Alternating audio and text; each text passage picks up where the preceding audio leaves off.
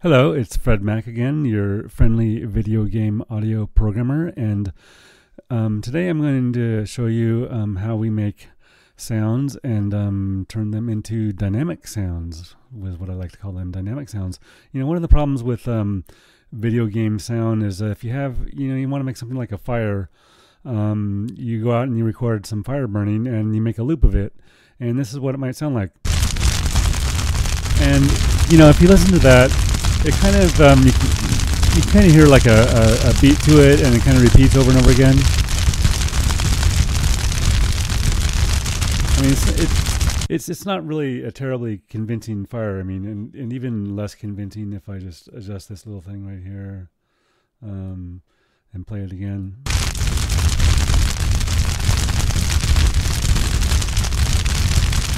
It has a really sort of a beat to it that repeats over and over again, and so it doesn't really, it's subtle. I agree, but the net effect is that it doesn't really sound as much like real fire. You want something that sounds a little bit more like this.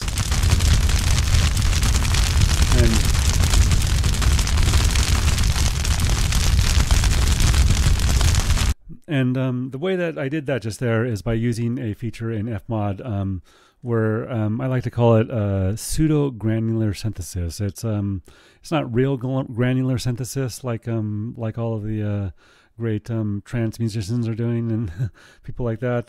This is sort of like a pseudo granular synthesis where basically the difference between this and real granular synthesis is that the grains are bigger in pseudo granular synthesis. So what I did is I used SoundForge to take a loop of some fire, and I cut it up into all of these little tiny grains. They're kind of large grains. Each one of them is like a couple of milliseconds long, at least, which is pretty big for a grain size, or even longer than that in some cases. But we can listen to them here. I'll play them for you. There's a really short grain. Yeah, I mean, you can see it's like, half a second long even. And all the different grains. And what I did is I sorted them. I listened to each grain, carefully listened to each little tiny, piece of the fire that I cut up there. And I sorted them into what I call soft, medium, and hard, which is sort of like, hard being a big fire, soft being a small fire. Something like that, or hard being more violent fire. And I just named them like that. And then I in FMOD, what I did is in FMOD I just opened GIMP, which I don't want to do. Excuse me, let me just close GIMP for a second. Okay.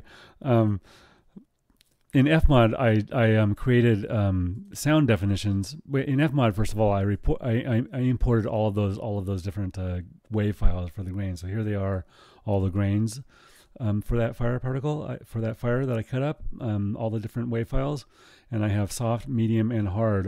Like 10 or 15 of each one of those categories. And from those wave files, I made sound definitions, and here's the different sound definitions for soft, medium, and hard. And so here's the soft; it has all the soft waves. The hard, medium has all the medium waves, and the hard has all the hard waves.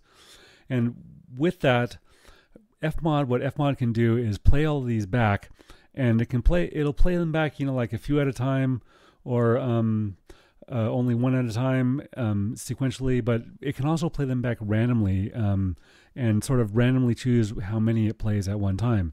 And the net effect of that is to create a fire that it sort of sounds like the original fire, but it's not a looping exact recording of the original fire. So what that allows you to do is have some dynamics in the fire. And, again, I admit it's subtle, but the thing is that this kind of subtlety is really important in video game sound to help the listener, be convinced that what they're listening to is real. And so we can play the individual grains here, but over here in the actual sound definition, you can play it back sort of a random distribution of the grains all playing, at once over and over again, but played together and sounding cleanly, so that they play back.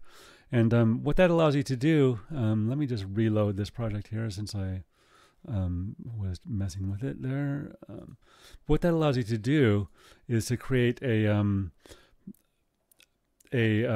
fire that has some sort of like an intensity parameter. So here I can play back this fire, and I admit the effect is going to be kind of subtle here, but if you listen to it closely, I'm going to try to change this fire from a sort of soft fire of not much violence to a more violent fire.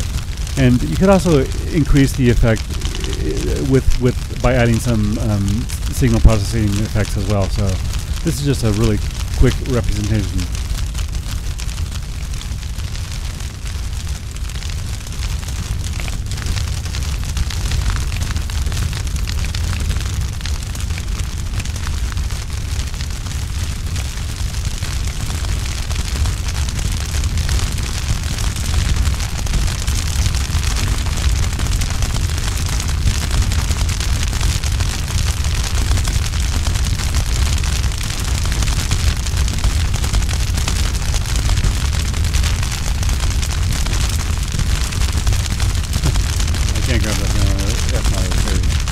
So what I've done there, FMOD lost the parameter. There it is. Okay, finally.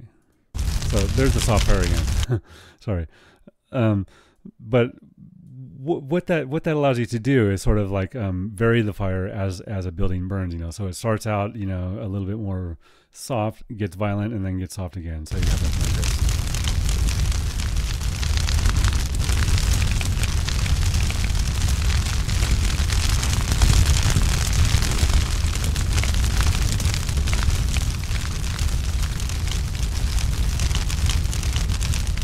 And this is done really simply by just placing the different sound definitions in different tracks of an FMOD event here. So we have the fire particle soft, medium, and hard. And as I move the parameter back and forth, these volume effects change the volume mix of the three sound definitions. So at any one time, two of them could be playing, two of them you're usually playing. And it mixes the levels between those two. So it either mixes the levels between soft and medium, or it mixes the level between medium and hard over here.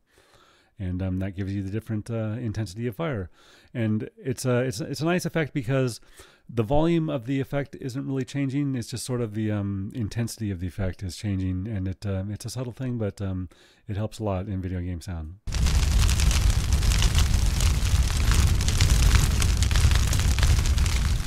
All right, so thanks for listening, and that's it for me.